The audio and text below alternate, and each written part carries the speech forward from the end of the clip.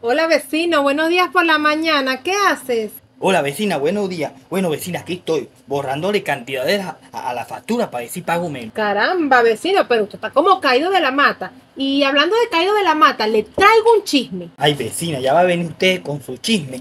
Y yo pensaba que me venía a comprar. Vecino, pero es que este chisme es buenísimo. Es para decirle que llevo 5 días viendo a la vecina con la misma ropa. Bueno vecina, ¿será que tiene la ropa sucia y con este problema del agua y no tendrá ni hace para lavar a la pobre pues?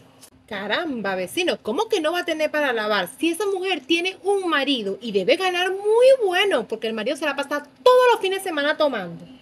Bueno vecina, pero ya eso es problema de ellos. Eso no es problema de nosotros. Viva su vida normal, ¿vale? Bueno, vecino, le voy a contar que tengo aquí atragantado. Y como usted sabe, la lengua no tiene músculo y no se puede quedar quieta. El otro día yo estaba durmiendo y escuché un escándalo grandísimo y yo pensé... Ya va vecina, ya va vecina, ya va.